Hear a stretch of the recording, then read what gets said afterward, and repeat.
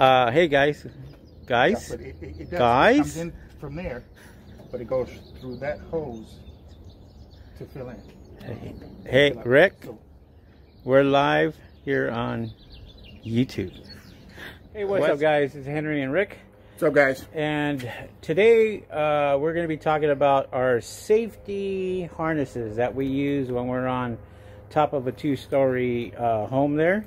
So basically we are setting up to where we have our safety harnesses on, and we have our rope, and we're going to tie this rope on up on top, or basically going to tie that to a hold down strap, and or the panels themselves, and then we're going to lock that in, and then we are going to be working on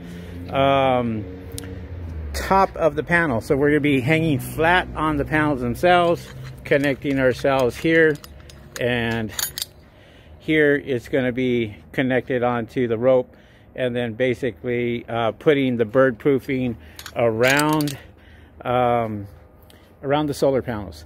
And that's what we're going to do today. So make sure you guys have safety harnesses, and make sure you have all that when you go up there and do some type of work on a two-story house.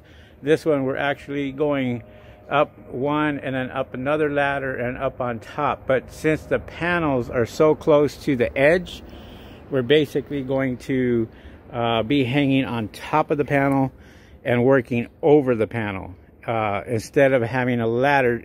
And unfortunately, sometimes you can't put a ladder up. And in this case right here,